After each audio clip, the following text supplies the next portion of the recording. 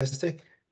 Okay, so this is another honors college class. And I actually can change cameras, but I won't. But I can zoom out. I think, yep, there we go. Whoa. I know, scary. There we go. So there's the whole class. Wave to Carrie and Matt and everybody. Hello, everyone. So they're all up in the hinterlands in the cold weather. We're down here in the nice warm weather. Sorry, guys, just gotta do that this time of year. And we understand Carrie now has a new addition to her body. So she is with baby now. So we have. So we now have at least. Yeah. So Carrie is the project architect for the Wellness Center. Marcel is the project architect for the Honors College. He just had a baby last week. So I don't know what it is about these projects, but we're going to have to finish these real quick. Otherwise, we're going to have a population explosion. So we're here to talk today about acoustics and lighting. And so again, we're talking about, and let me share my screen. I'm going to switch over to this screen, hit present, and there we go. There we go.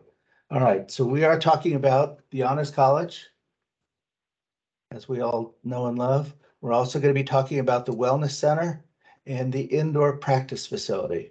For lighting and acoustics, we're not going to talk about the Southeast Chiller Plant, but you can learn all about that in some of the other facilities management, AEC, architect, engineering, contractor sessions. And again, we can go to this little guy, maybe over here, or just make it disappear. Okay, so if you guys have questions or anything in the background, just holler and we'll jump onto you because we can't see you. But you can just Google design and construction, or no, Google USF AEC experience, and you'll get to the facilities management design and construction webpage. You'll also see a lot of information on the design and construction group in Bowles Connect. In there, you can do the 360-degree walks. They're updated on a weekly basis. But we again are talking about acoustics and lighting today, which share a lot of the same physics for those of you. We've got, hopefully Bradley will join us. He is with Horton Lees Brogdon Lighting Design, as well as Michael. I know he's on there. From Canon Design, and the architects for the Wellness Center is Caulfield King and Carrie Parker.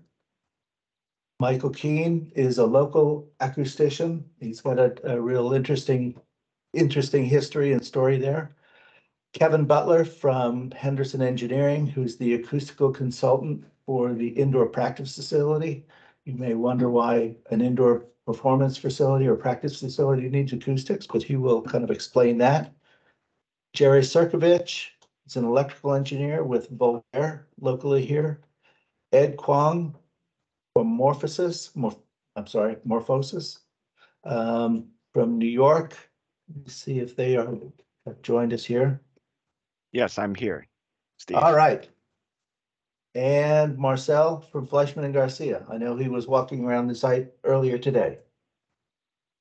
So I'm going to turn it over to Bradley and Matt, and we're going to have a quick quiz. So what do you all think architectural lighting is? Is it A, B, C, or D? A, raise your hands. We've got one raise their hands for A. Number B. 1, 2, 3, 7, and scratch that A. Number C, the integration of electric luminaires and user controls. We've got 3, and the guy in the back's voting for everyone, and changing a light bulb. Not voting for that one. All right. you got Okay. one. Thank you, All Steve. right. Can you hear me? I can. Take Okay. us. Well, my name is Matthew Tanteri, and I'm the principal from HLB Lighting. Bradley's not here today. He got sick, unfortunately. So I'll be speaking to no. both architectural lighting and day lighting. So the correct answer was all of them. Lighting design is both lighting design is both a science and an art. The main aim of lighting is to enhance the built environment, create mood and visual interest while meeting technical and safety requirements. We do this through the proper use and control of daylighting and electric lighting. So when you design with both these sources, you have to consider the user, how they'll utilize the space, and how lighting can support and enhance their interactions, and how they will interface with the lighting and the control systems to make the lighting system intuitive to control. So we like to start by understanding client and project requirements, and it's critical to determine the right lighting approach. Even a simple maintenance consideration, like how to change a light bulb, can impact the longevity of a design. So light can alter the appearance of a room or area without physically changing it. It directs our view, influences our perception, and draws our attention to specific details. Light can be used to divide and interpret rooms in order to emphasize areas or establish continuity between the interior and exterior. Light distribution and illumination have a decisive influence on how architecture is perceived. I think you jumped ahead, but go back to the, I think you go back. Yeah, that one. Okay, sorry. One forward. One more forward. That one. So something amazing about lighting is it can transform architecture from day into night. So this on the left, what you may interpret as blocky and opaque during the day, it can become mysterious at night when you add this soft, luminous effect thanks to a few strategically placed luminaires. You can affect the feeling and mood of the occupant. Oh, I'm not seeing the slide. It's the next slide. Sorry, there we go. Okay, next slide, yeah. Here's an example of a lighting that changes your feeling and mood. It's the same space, but it feels completely different. Next slide. So what's the process? As designers of lighting, we decide how and where to place light based on design strategies and user requirements. It could be used to create a specific mood or highlight or create an iconic form. The lighting tools that we use and integrate within architecture are called luminaires. Throughout the evaluation of mock-up samples and 3D simulations, we verify the appropriateness of the lighting we specify. Throughout this design process, we communicate our lighting specifications to the project team through drawings, details, schedules, and narratives. This is the means by which our lighting intent is constructed into the environment we utilize every day. Okay, now we're going to go into daylight, and I have another series of questions here. I'll start off with this fundamental question. What is daylight? I'll give you a hint. It's not all of them. We didn't do the easy path on that one. But most of the class says A, B. Nope, nobody. C, nobody. One person for C. Daylight. Okay. All right, most everybody got it right on number A. That's good. Okay, so it is these three light sources in A. They're found in varying proportions in the environment, depending on the site, the climate zone, and the predominant sky conditions. And it's important to note that they each have a different light to heat energy, right? In the total energy they give off, they have different ratios of light and heat. Skylight has the highest amount of light to heat, and that's why we consider it the preferred daylight source. You get light, but without getting the big penalty of heat. Conversely, sunlight has the highest amount of heat, which is why we use it sparingly and with a well-considered sun control strategy, such as diffusion or reflection. Next question? slide. Yep. But does that mean that moonlight counts as daylight technically?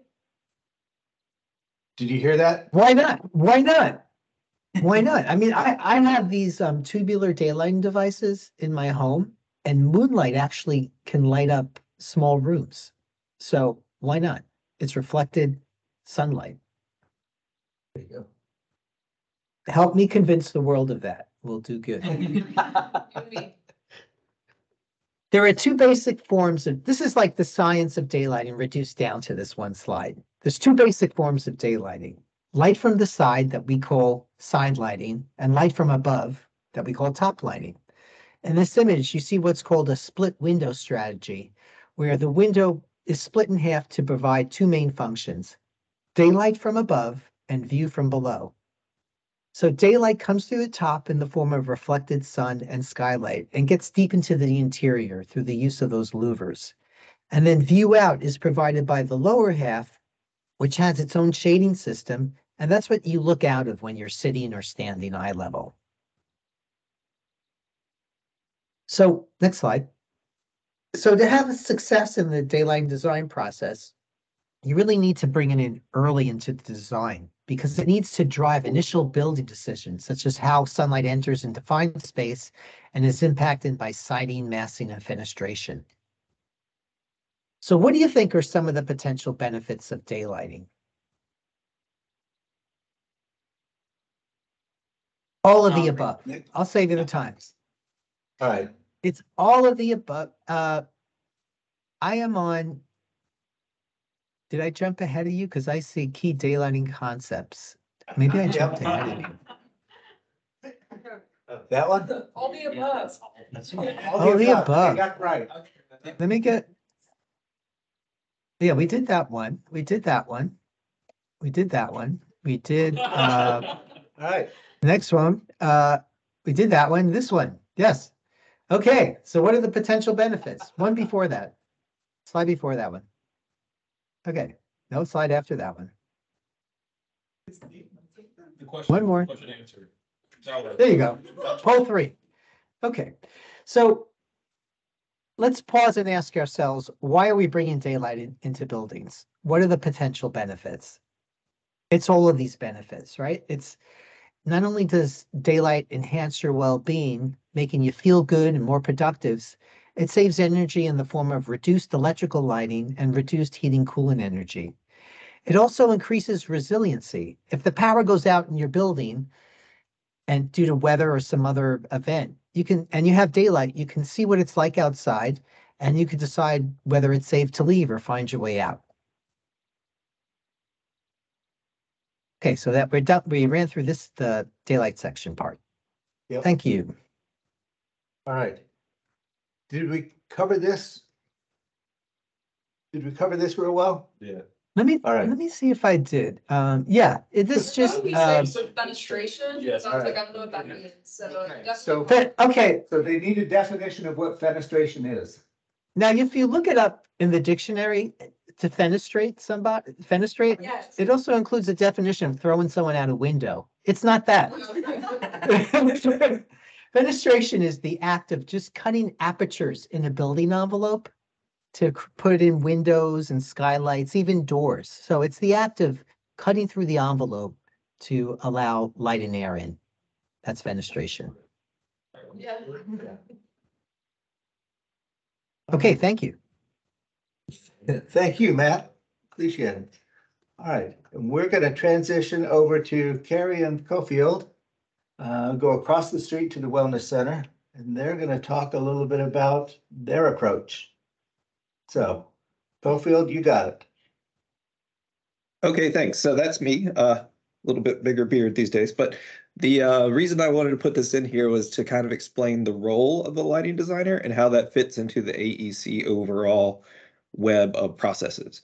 And so if you are a professional lighting designer and you want to be part of the IALD, you have to agree that you will not make money from the sale or specification of light fixtures. So that means I can't pick a light fixture that somebody is giving me a kickback on. And so when you look at this sort of graph on the other side, it gets a little complicated in the lighting when you get into the distribution system in America, which comes from the manufacturer through a distributor to an electrical contractor to the job site, which is overseen by the contractor. And so then there's also manufacturers' representatives that sort of work between the architect and that chain. So it's just a little view into how complicated that gets when you're trying to, after you've designed the light and you've picked it out, getting that specific one to the site can be challenging. So Especially in this day of supply chain challenges. definitely. So it's a lot of the, after you get that beautiful design, there's years of work to actually get it implemented. Next slide, please. And before we go off on a separate little lighting tangent, due to this being a wellness center, here's the first question. Do you know which of these things carries time information through your bloodstream? Hands up for A, ganglion. Ganglion? Nope. Hands up B, Melatonin? melatonin. We've got 3 people that eat melatonin gummies in the class. All right, circadian rhythm. Most of the class, and seasonal affective disorder. Couple people have that. All right. So technically it is All B, melatonin, which is an element of your circadian rhythm, circadian Yeah. system. And why is this Melatonin important? is the chemical that communicates circadian rhythm, right? All right. And so the reason we're talking about that is because when we are asked to design a wellness center, we want to talk about what are the effects of both daylight and artificial light on human health. And there have been numerous studies over the years, and pretty much light can impact a lot of things. This is a pretty good list. And the main thing though is on the bottom is that the long-term effects of negative impacts on your circadian system is bad. So we have studies that can pretty much sum this up. Now there's a lot of different pieces of the circadian problem that if we hop to the next page real quick. In general, we have a day-night cycle, and a lot of animals do. There's some different ideas on, exactly whether or not we can define chronotypes for people, early risers, night owls. So there's some, you can kind of associate yourself into whichever one of those buckets you know, but then there's also things like social jet lag. So if you perpetually stay up late with your friends or studying or whatever it is, you can kind of shift your circadian rhythm. And so when we are asked to build a wellness center, what should we be doing in order to not negatively impact the occupant's circadian rhythms? And so there's a couple ways we can define that. And a lot of it has to do with time of stay. Because basically, if you are getting outside, well, what the research seems to point to these days is if you're temporarily in a space, it's not really going to affect you. So if you are sitting in the same space all day, every day, and it has no windows, that will definitely affect you. But if you are going to a wellness center for a checkup and you're only there for 30 minutes to 2 hours, then the circadian lighting system of that building is not going to be as important. If it was a long-term care facility, then we would start to maybe talk about where it might be applicable. Also, sometimes when we're in infant and behavioral health and small babies, NICUs. So if you go to the next slide, what we're looking at is the lighting requirements for each of these types of uses and spaces, and then also the applicable codes and guidelines. And then also if we're trying to meet any targets that were part of a rating system. And so all of that said, we go to the next one. What did we do in our concept for the wellness building? So like I mentioned, it's a short stay facility.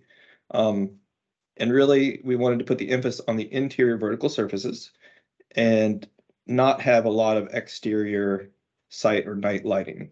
We just wanted to light the architecture, and then also we come to some wayfinding. So if you go to the next slide. We use some continuous elements in the patient public areas to sort of orient people and lead them to the nodes where then we would have this decorative element that drops down to emphasize where you need to be. So instead of having a giant sign that says reception, you know, trying to lead you with this architecture. And I mean, the architecture really came first on this one, and then the lighting just fills in around it. So avoiding a lot of point sources, trying to keep it indirect, and again, light the vertical surfaces. And I believe we can go to the next slide. Another big impact is the controls. So the design needs to change throughout the day, and because this building has a significant amount of daylight coming in, with modern codes, we have to have the lighting respond to that daylight. And we do that with controls. So a lot of sensors throughout the space, and kind of the general area is, you know, based on the geometry of your windows and how the sun enters the building, as to where those sensors get placed and how we have to zone them and give people control of that. And in the circadian, there's basically the ability to do it in 4 different ways. On the low end, you just have tunable fixtures and daylight sensors that change throughout the day to sort of mimic what's happening outside. On the other end, there's put a sensor outside and have the lights do what it's seeing out there. But we don't tend to use that one because we don't want to make people even gloomier on gloomy, cloudy days. So then in the middle, you've got some different things where you're changing the intensity throughout the day and the color in scenes. And then whether or not those scenes are continuous throughout the year or based on the seasonal cycle, that kind of depends again on the use and where the building's located. But in general, the color is not the most important thing. It seems that the research is pointing to it's the intensity. And so that's where the controls kind of can come into play and keep it right where it needs to be to make sure we're doing the best we can to match the current research.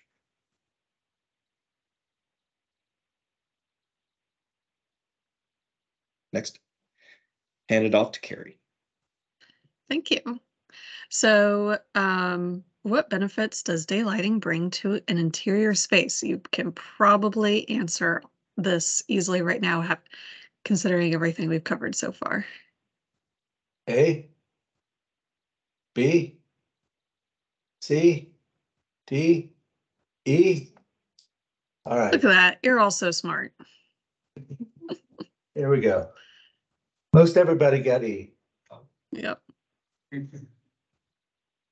So, as part of our, and I'm looking ahead here.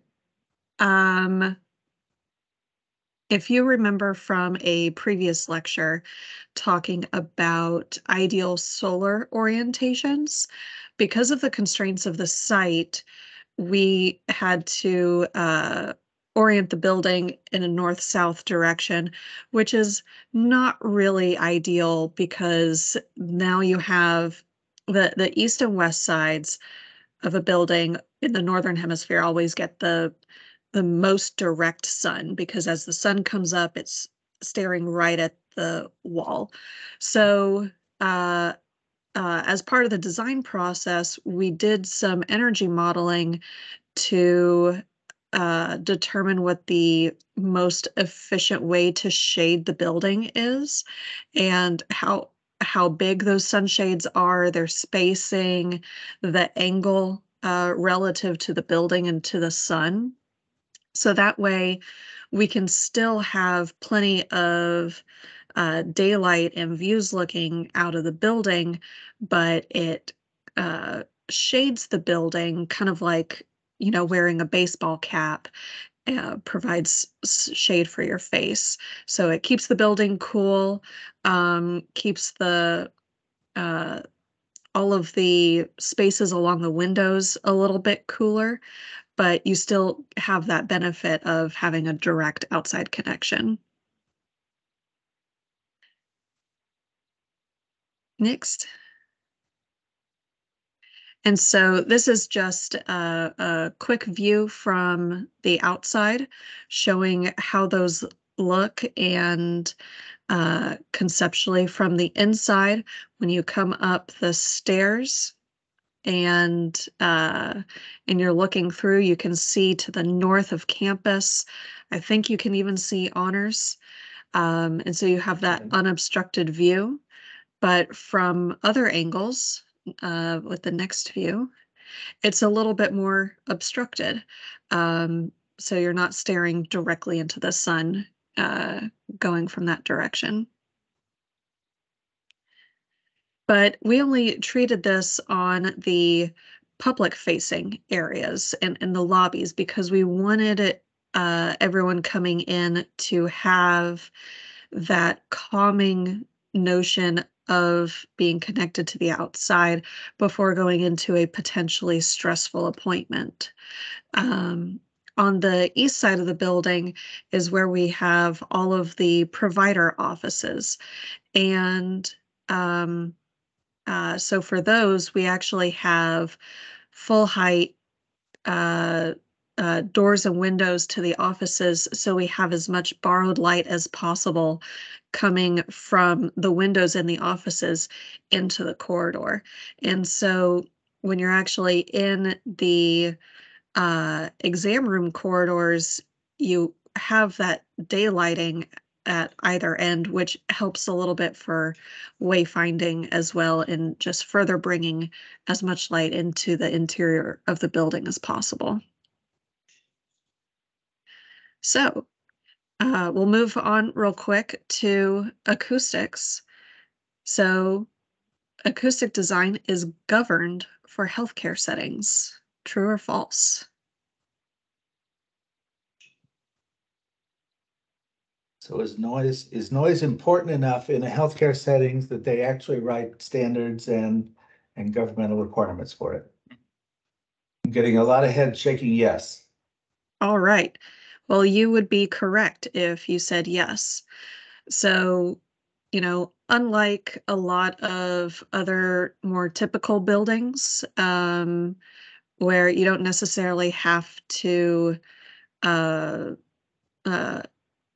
consider acoustics as much, or maybe you have some modeling. If you go ahead and click. So HIPAA actually is a federal law that required the creation of national standards to protect sensitive patient health information from being disclosed without the patient's consent or knowledge. So if you've been into the current student health services clinic and seen all of or heard all of the white noise machines, that's part of that, because if you click over there, the walls don't go all the way up above the ceiling. So you have sound transfer that occurs between occupied spaces. And I don't know what's inside the walls at SHS, but there's also a consideration of how much insulation you put into the walls, so that way no sound transfer occurs through the wall. So there are a few metrics that we want to consider.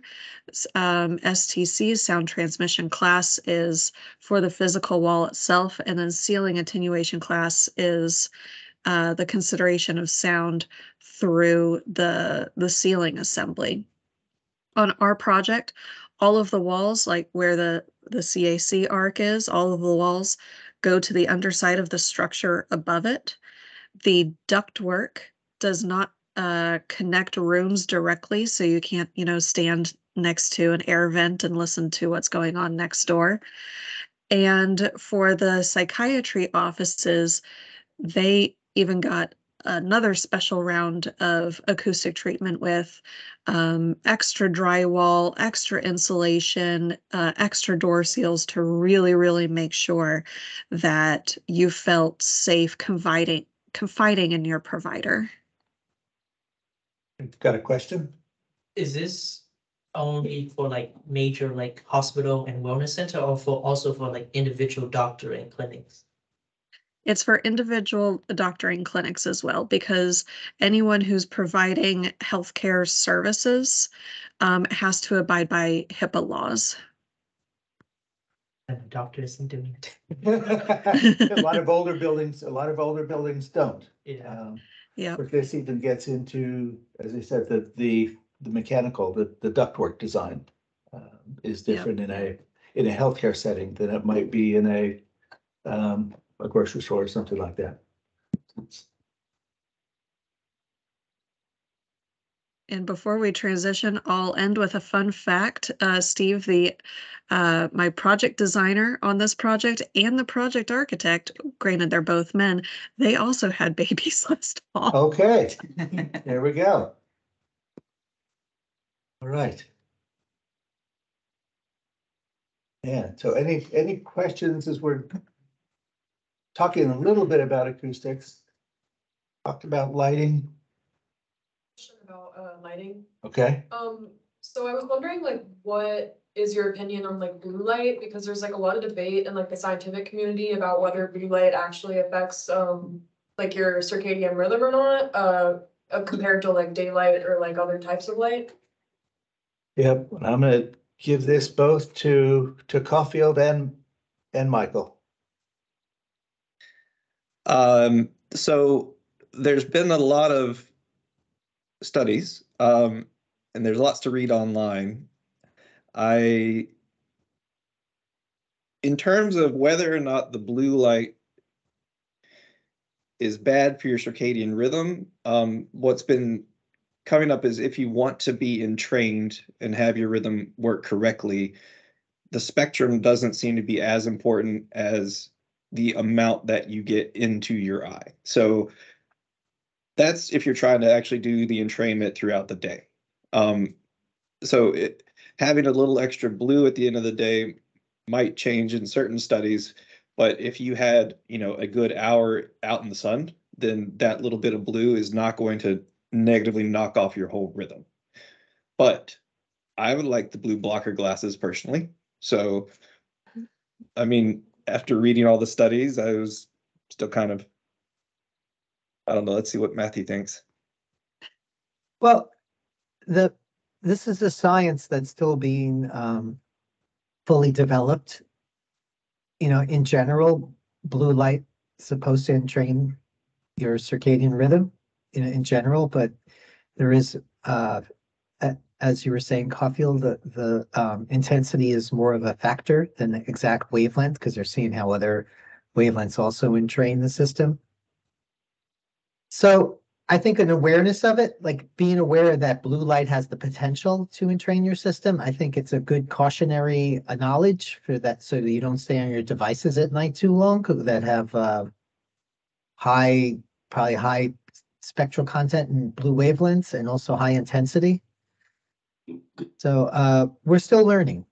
And I think you'll see over the next decade even more new research come out and standards try to evolve in more specificity around it. That's all I can say. Yes. Go ahead. Ethan? I was wondering how much control we're gonna have over the temperature of lighting in the new building. Is it gonna be a set temperature or is that something that can change? In the wellness building? In the honors college is the one. In the Honors College, how much control over the temperature of lighting are we gonna have in the Honors College? Well, it's an LED system of a fixed color temperature that dims. So there's a slight change in color temperature as you dim.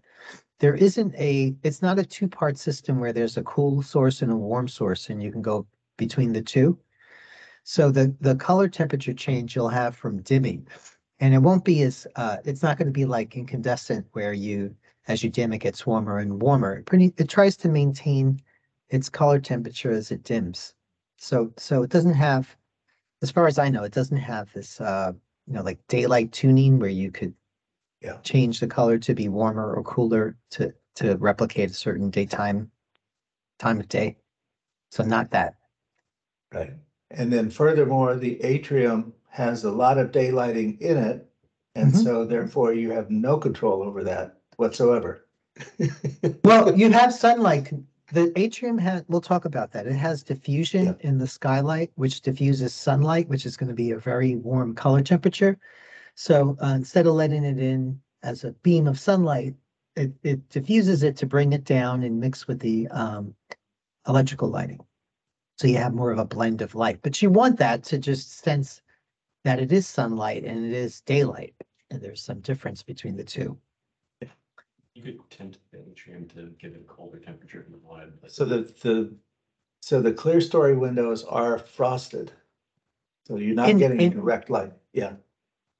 Yes, on certain orientations, they have an interlayer that diffuses the light. So instead of sunlight coming in and projecting a beam, it's more of diffusion at the top and then it interreflects down.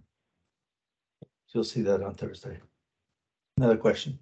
So, continuing on from like nighttime versus daytime, do you purposely design the light system in a way such as, like, let's say for like the library or like any place that has like that work overnight, so that it will keep the staff or the student awake, more like awake if they try to, get through the night? So technically that is what we call shift work, and there are separate guidelines for shift work standards. So there have been studies to show that, if you keep certain lights on, say at your nurse stations overnight, then yes, you can keep them more alert. It becomes more of an ethical question to the building owner and the employer at this point. So yes, you can blast people with bright light and they won't fall asleep, but then you will be throwing off their circadian schedule to be, completely shifted. So it depends on what shifts you're doing and what you're hoping to either gain or benefit your employees with. If that covers it.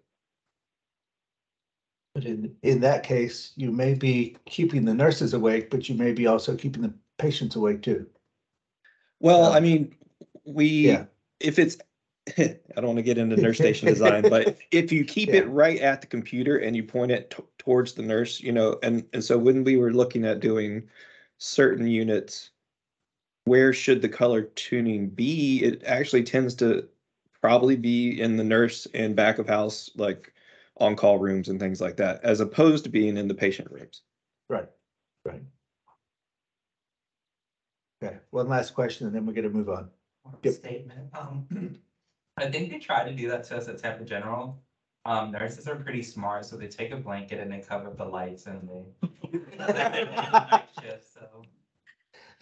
Oh yeah, it's a question you have at, in design. It's like, yes, we can push these things, but do you want them to? And they're probably going to turn it all off. Like NICUs are basically dark when you walk into it. All right, good discussions. All right, we're gonna go back to, and we're gonna transition to Michael Keene. So, thanks for joining us here real quick, Mike. And, and let me know time-wise if I need to speed up a little bit here. all right, no, we're about 4 minutes over, but that's all good. Okay.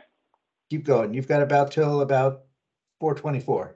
Got it. Okay. And is it okay if you control the slides on your end? Sure. I'm yes. having some technical issues here. Yep, that's all good. Okay. Oh, ooh. All right. All right. It would be okay if I was controlling it on my end. All right. I went too far. There we go. All right. So I know we've got Mike. I know we've got Ed on here. I don't know if we've got Marcel. But anyway, we've got a good representation of the team here. Okay, and this is actually that specifically about the Honors College. The acoustical terminologies is typically where I start on this, so Yes. that you got to rewind a bit. Oh, you're right. Sorry. No problem.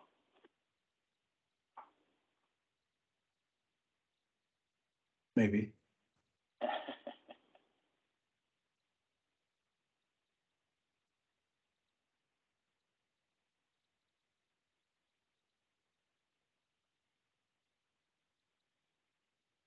Computer's running slow here. Yeah, not a problem. I think we're almost there. I think it's just a couple more slides here. Rewind.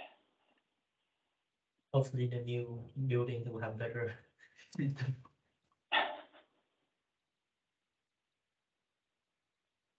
Okay. Right. Okay, and so basically this part is discussing just some basic acoustical terminologies. So we can go next slide, please. All right, so sound is basically pressure fluctuations that are detected mechanically by the ear. Now, sound is similar to light in that it can be reflected and absorbed by adjacent surfaces. Now, sound is different than light as it can bend around everyday objects. And this is because the wavelengths are often in the same order of magnitude as the objects. So, for example, if I were there in the classroom and I took a basketball and I placed it at arm's length in front of my head, where basically you can't see my mouth, you will still hear my voice with very little change in sound level or in tone. Now, talking about wavelength and frequency. Frequency of sound is defined, and this is not on the slide.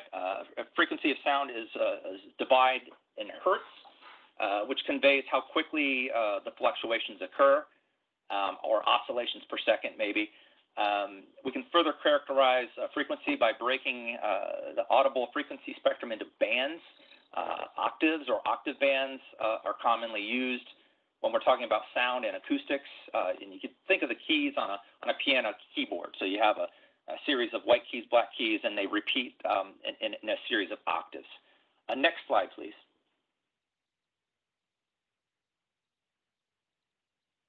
Okay, go ahead and we'll figure out how to get there. All right.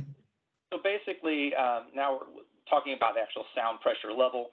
And our ears have a very large dynamic range, which makes the mathematics behind quantifying sound pressure level makes it very cumbersome. And because of this, we use a decibel-based system. So now that's very common to people just to use the term decibels to classify sound. Now, decibels by themselves are really meaningless because they're simply a ratio. What we have to do is we have to pin some type of reference level. And in our case, basically, the reference level is 20 micropascals. Now, if we look at the various sound sources there in this chart, we see examples of this cumbersome mathematics in that we look at like a whisper, which is a very small fraction, in terms of pascals, or we go to, say, a jet engine, which is thousands of pascals. So that's why, again, we use decibels to characterize these. So now let's go to the next slide, and we'll start talking about sound and how sound travels in rooms. So I'll break this down into three very basic components.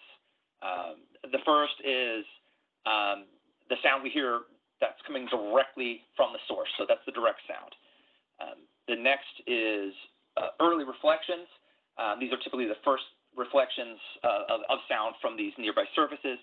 And then lastly, which we'll talk about more in depth later on, is the reverberant sound, which is the buildup and decay of sound within a room. Now, if we can go to the next slide, please. And basically, we're going to talk about reverberation time once we get there to the slide. But so reverberation time, sometimes known as RT60, is the amount of time in seconds that it takes for a sound to be reduced by 60 decibels. Now, I'm hoping that the little buttons on the top right, if you're able to hear these. Now, if you click on the first one. Nope. Well, here, we can just back up one slide then. Not a major thing here. The blue one there, the reverberation time. Yeah, there it is. So if we were to hear these two audio samples, the first one is an impulsive sound, like a hand clap or a gunshot, what have you, in a very large room. And basically, you hear this explosion type sound. It takes a long time for the sound to decay. And then we hear the same impulsive sound, like a hand clap, in a small room, like maybe a classroom that has a lot of sound absorbent materials. In that case, it's just a very quick, sharp sound that decays very quickly. So let's go to the next slide here. So knowing that rooms behave differently depending on the physical characteristics of the rooms, this is what we take into account when we design for reverberation time for a particular project. And it has to do with the criteria we use. Basically has to do with the function of the space and the use of the space. Typically in an educational facility of learning and communication, we want to reduce the noise buildup. So we want to control the reverberation time. Likewise, there's much communication, so we want to have low reverberation time so that speech is intelligible. Now, we start getting these things like music where art is involved. It can depend. Now, when we have amplified music, typically you want a lower reverberation time because we're really not interested in the sound bouncing around the room. We want to hear what's coming out of the loudspeakers. So therefore, we want low reverberation times. Now when we go and talk about more like classical type music performances or like opera or something like that, where typically instruments and or voices are not mic'd, so you're basically trying to broadcast that to the entire hall, to maybe a very large audience of people. You want to hear them. You want them to hear clearly and envelop them. So in that case, we want a high reverberation time. So if we could go to the next slide, please.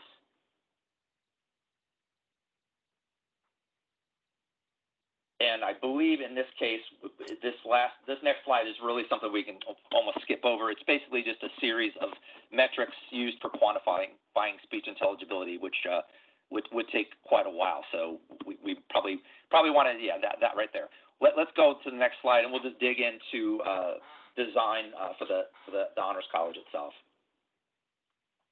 So there are three different spaces I'm going to talk about, and basically first going to talk about the reverberation time criteria for three different spaces: the classroom, the event space, and then the atrium.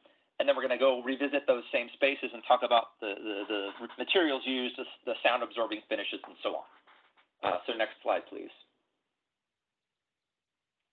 So for a classroom, if you were able to hear that short reverberation time that was characterized as a sound of maybe somebody clapping their hands in a classroom, it's a fairly short reverberation time.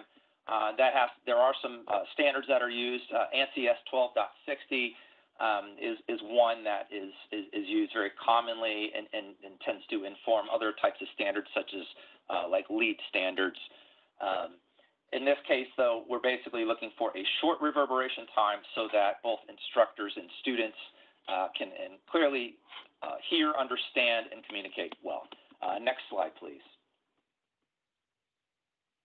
So now, in this case, it's an event space. So one, it's a larger volume, which is always a little more challenging to control reverberation time in, based on the size of the space. Here, there'll be quite a bit of presentation and requirement for speech intelligibility as well. So not only are we controlling the reverberation time in here, we're also using some very specific loudspeakers that will broadcast the sound directly to the listeners and not really anywhere else. Next slide, please. So here's the large atrium space, and the reverberation time criteria, it's a little bit higher, but still very well controlled. If you would have heard that large room impulse in my example previously, you'd have heard this very loud, long, extended, cavernous sounding reverberation, which would have been like an untreated space like this. In this case, this is actually a pretty a little bit of a challenge to get the reverberation time down to 1.2 seconds, because we're really focusing on controlling noise buildup in this space. So if you go to the next slide, please. Okay, well, we're not listening to those again, so next slide.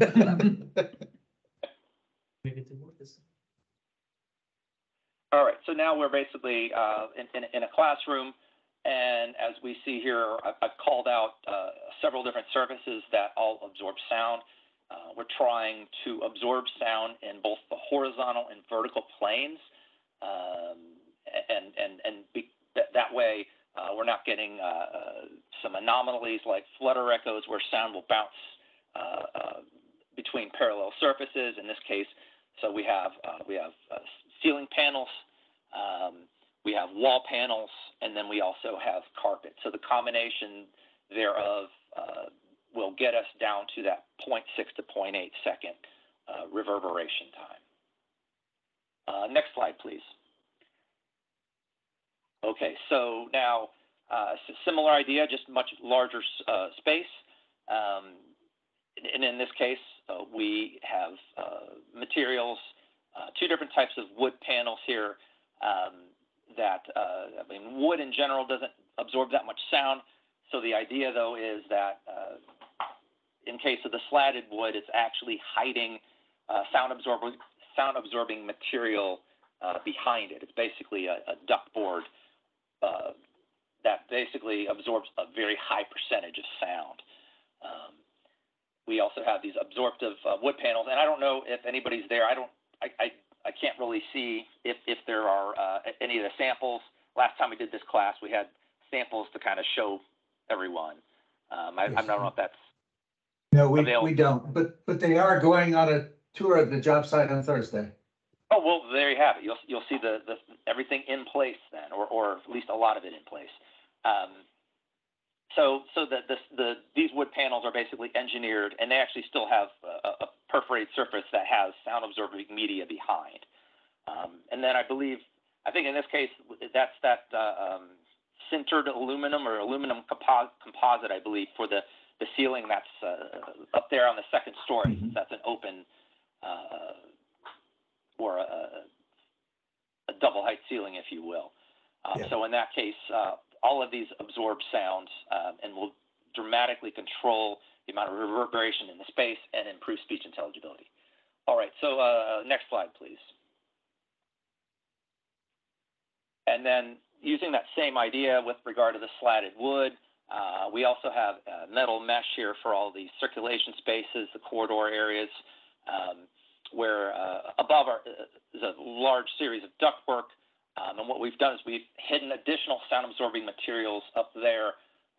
So as the sound bounces around, it finds quite a significant surface area of sound-absorbing material.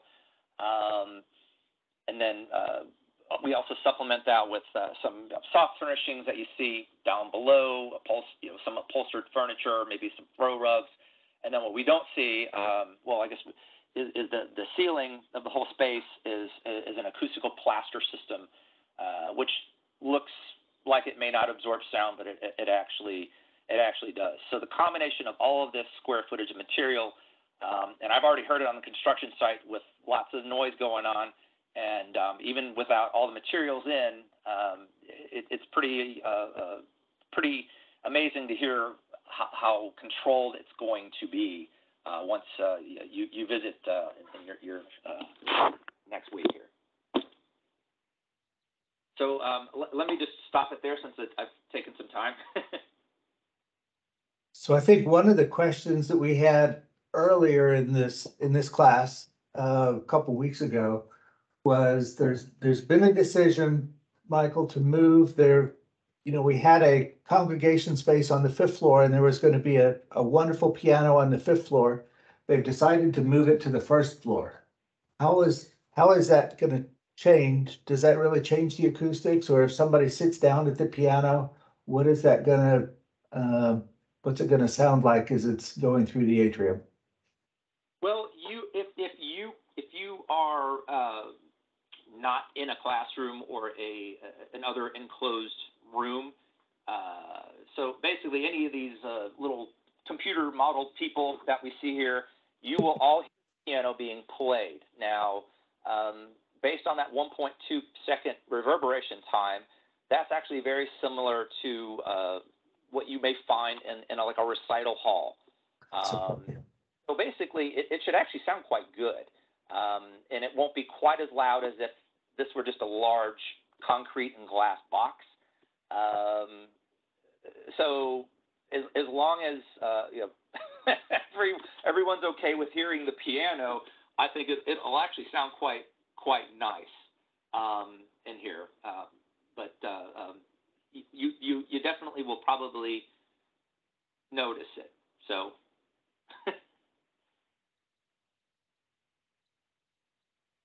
Okay. So, any other questions on acoustics? No? So do we have Kevin Butler with us? Yep, I'm here. Can you hear me? All right. So we're gonna jump from the Honors College acoustics over to the indoor practice facility, performance facility. Yeah, which so is a totally different situation and model. But go ahead, Kevin. Yeah, so I'm Kevin Butler. I'm one of the acoustical consultants at Henderson Engineers. So yeah, this shows an isometric view of the indoor practice facility, as well as a site map showing the relationship of the facility in regards to the rest of the athletic buildings on campus there. So going to the next slide, we're going to expand on a lot of the topics that Michael was presenting related to, room acoustics and how we control those for various projects. So reverberation time, reverb is optimized and echoes are really controlled within a space through the use of sound absorptive surfaces, kind of like Michael was presenting there with the different wall and ceiling finishes. One of the easy ways to tell if a material is sound absorbing or not, if you've ever been in say a conference room or a different space with acoustical wall panels, if you go touch those acoustical wall panels, they're much more soft than, say like plywood or a gypboard or something like that. There's some give to it. So typically sound absorbing materials are more of a softer nature, and they're not hard materials. So in general, fiberglass or mineral wool bats are used, since insulation is a great absorber. But one of the key items to remember is not all insulation is sound absorptive or considered acoustical. So on the right, you see two pictures. On the top is more of the bat insulation, and then down below is more of the rigid insulation, which both of those have thermal properties, but from an acoustic standpoint, the rigid board doesn't provide really any sound absorptive properties for what we're looking for from an acoustic standpoint. So next slide. So in order to quantify the sound absorption of the material, the metric that is used is the noise reduction coefficient, or NRC. So this is an average of the mid-frequency performance of a material, and it represents the percent of sound that is absorbed by the material. So that rating can range between 0 all the way up to 1. So if you go to the next slide, this is a table of typical materials. So at the top, you see concrete, which has an NRC rating of 0.01. So essentially all sound is reflected from concrete. Concrete doesn't absorb any sound because it's a hard, massive, material, just like gypboard, which has a very similar, NRC rating. And then as you work your way down the table, you get to two fairly typical sound absorbing products, which are pictured off to the right. You have ACT, acoustical ceiling tile, which has a wide range of NRC performance, as well as 1-inch thick acoustical panels. So as you can see, with a high performing ACT with an NRC rating of 0.9, essentially that means that all but 10% of sound is being absorbed by that material. So that greatly reduces the amount of reflected energy within a space. So next slide. So in addition to the materials within a space, one of the other major items that affects the overall reverb time of the space is the room dimensions. The reverb time of a space is directly related to the overall volume of a space. So as the room dimensions or room volume increases, so does the reverberation time. So if you look at the two pictures below, if you're in a much smaller room, that reverb time is going to be much shorter, because that path of sound that's going to be reflected around the space has a much shorter path of travel, as opposed to a much larger volume space. That sound has to travel a much further distance, which in turn would result in a much longer reverb time. Next slide, please. So taking all this into account, one of the main things we're concerned about in spaces is speech intelligibility. So speech intelligibility is directly related to the reverb time of a space. So when you have a long reverb time in a space, which is typically the result of hard surfaces, large dimensioned rooms like we've been talking about, that results in a lot of sound level buildup. So there's a lot of reflected energy, a lot of background noise, which makes it difficult for that direct sound to get to people. So that in turn results in poor speech intelligibility.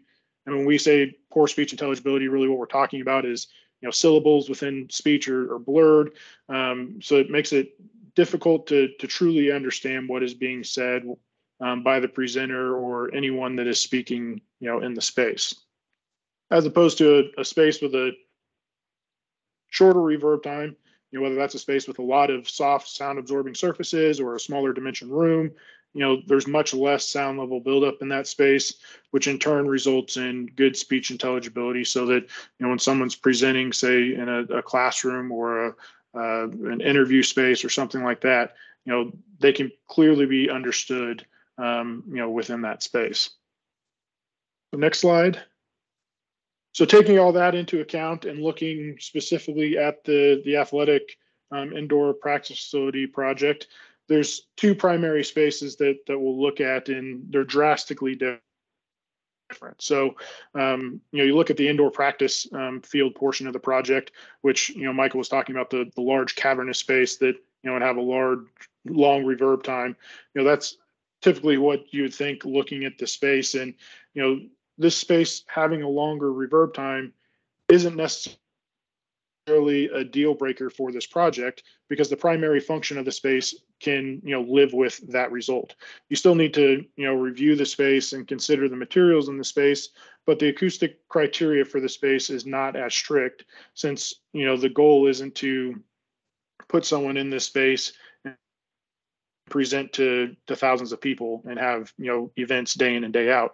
It's more of a practice field for the football team, where it's small group congregation, meetings throughout the field.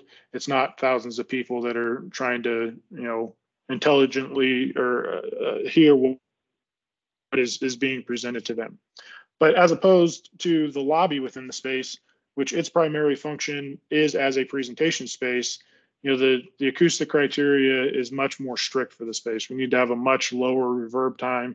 We need to look more specifically at the finishes throughout the space, providing a sound absorbing ceiling throughout the space. There's acoustical wall treatment that's provided throughout the space to really lower that reverb time as much as possible, so that speech intelligibility within the space is increased as high as possible, so that when the coach is presenting to media can clearly understand what is being said, or any other type of presentation in the space. So two drastically different types of spaces that require different acoustic criteria, but at the end we're still looking at the same elements: the reverberation time in the space, the materials within the space, and the dimensions of the space.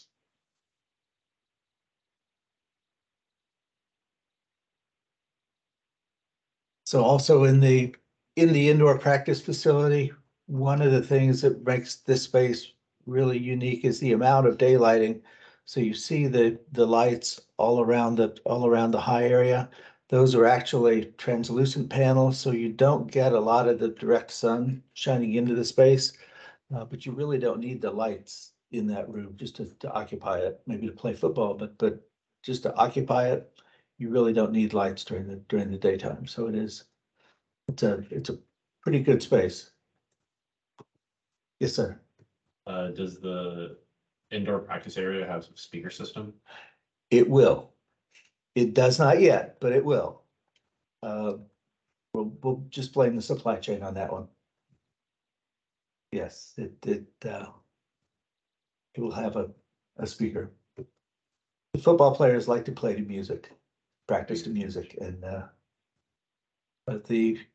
so we upgraded. We went with a little different ceiling system, and I would say we haven't measured it, but I would say the reverberation time in that space is probably around a second at the most. It really is very good. I have a question, Steve. Yes. As part of those speakers, are they also planning on pumping in sounds like stadium sounds so players can get used to playing in a rowdy environment? Yes, that is It's not necessary. yeah, they have a soundtrack. Yeah, they're making fun of our football team, but they're Making fun of our bands. You can hire, we'll do it for free. yeah, but they do. So we're gonna go, oops, I'm going the wrong way. All right, so back to Brad and Matt, actually just Matt. So we're gonna talk real specifically about the Honors College. We've got about 5 minutes left, guys. Okay, so I'll cover these slides fast. I'll condense them. This shows what we were talking about before with sunlight hitting the atrium top light glazing coming from the east, west, and south, and then cast onto the interior opposing wall. So if the skylight was clear, you'd have that sun patch on the wall, but because it's diffuse, it makes it more of a diffuse light source and helps it bounce down. So that was one of the techniques used. Next slide. It just gives you some idea of the diffusion used, where the you can see the hand that as the material gets more diffuse, you see less of the hand. So that's showing the property of diffusion. And that little plan on top of the photograph is the image of the atrium glazing. And the yellow is where the diffusion is, and the blue is where the clear is. And and on the photo, you can start to see the reflected sunlight bouncing down. Okay, next slide. So this asks the question, what's the best lighting strategy to increase your perception of space, form, and brightness? So A, pick the most expensive light fixtures you can. Nobody took that one. Achieve the recommended horizontal illuminance level. So the light level on a surface. Got a couple takers for that. Use only blue rich lighting. Yeah, our discussion knocked that one out earlier. And create luminous interior surfaces. Most are going with that, but we've still got a bunch that didn't. Okay. Both. So Well, D is the one. I'll add to it that having vertical surfaces is also key too, because we see vertical surfaces when we scan a room. So vertical has more impact on your perception, the luminosity of a vertical surface. So it's just blasting light on a horizontal surface doesn't necessarily increase the perception of light, because the surface could be dark. It's really having high reflectant surfaces, vertical orientation that really gives you the perception of a bright space. So let's move to the next slide. So in the atrium in the day, you can see daylight and electric light bouncing down, and so you see all the interior of the atrium. So it's the intent is to create some harmony that balances the illuminance on the lattice wall and the wood wall behind it. And then if the next slide shows some of the calculations that we did, and this rendering in black and white. It's really, it's not to see color, it's more to see like the gradation of light and dark, the patterning. So that gave us some sense of what the lighting fixtures, the luminaires would be doing. And this shows comparison of day and nighttime effect with light behind the lattice and daylight in the middle. So it shows how a transformation can happen from day to night as daylight shifts into electric light. And then next slide. Now, this is a detail. It's like one of many details, but there's some fixtures that are supported by these rods that come out from behind the lattice work. So how do you make the rod not, lean over time? So it really needs to be supported well on the other side. So there has to be a detail that shows how the junction box is mounted and how the arm goes through with the wiring. If you just left it to the electrical contractor, you wouldn't know what you ended up with, right? It could be a lot of variation. So having good details is key to get these things to look right. Next slide. And this is showing the uplighting at the top of the atrium. There's fixtures that at night they light the upper part of the atrium, so it gives the feeling of daylight. There's small LED grazers with a narrow beam angle that hits the upper ceiling, and there's also some washing by floodlights. So it's meant to replicate a daylight feeling, even on cloudy days. Yes. Yeah, on behalf of the construction team, they were out till about 11 o'clock at night one night in the winter. So, it gets dark about 5. So they were up there focusing light fixtures for about 5 or 6 hours, just at the top of the ceiling to get it. Yeah. Nice And we had some level of illumination. And we had some live video going back and forth looking at the patterning. So we did it as a group, the people involved. And but that's what's needed. You need to have those aiming is really important to get the effect right. All right, so on this next slide, electric light in the atrium, it shows how the high mounting height of smaller aperture fixtures coupled with steep aiming angles that are outside the visual field reduces the glare for occupants within the atrium. All right, so now we'll go to this question about what contributes to glare. I'm going to jump ahead and tell you it's all of the above. It's the intensity of the light source, the direction it comes at, and the size of the light source. So we have to take all those things into account. So we're going to look at the seminar rooms where it says glare mitigation. Yeah. So I think, let me just make sure, you went one beyond. You're one beyond. So go one back. Yeah. So we all want, both the teachers and students want to be able to look out the window and access view, but you don't want sunlight in your eyes. So what do? You have to have this 2-part answer. Next slide. One is you have an exterior solar veil over the exterior wall. That's the screen that's outside the window. That reduces the brightness of the sky because it's perforated, and you could it just takes down the overall brightness. And then you reduce the size or area of the unshaded view window, and then you have manual shades in that area. So you have this, it's just like the way your eye reduces glare. You have eyelashes, your eye is set back in your skull. It's using some different architectural features to cut down the experience of glare. Next slide. And then there's just some simple things you could do. Sunlight comes in perpendicular to the window wall. So orienting chairs so that you look towards the classroom, not towards the perpendicular to the window wall, the way you face. Well, you're facing parallel to the window wall so that you're not looking out the window wall. These are like some simple programming things to help reduce glare. Okay, now we're gonna look at the, I think it jumped ahead, but that's okay. It did. We're just looking at losing the- some students because we're over time, so. Okay, well, I'll just do quickly, like you'll see that you have a fixture that goes up and down, and then it's zoned A, B, and C. And A gives you direct light down, B gives you direct light, gives you up light up, and then you can separate the two or have them together. And let's go to the next slide.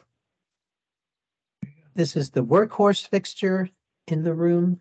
This is the last slide. I think it's the one after that. Yep, it's called, what that is it's a bat wing distribution, that funny shape there on the left. It's like a workhorse. It distributes light through the room, and it's a way to have wider spaced fixtures and comfortable brightness and get the levels you need for a classroom. Okay, so that's the wrap up, and I'll end here.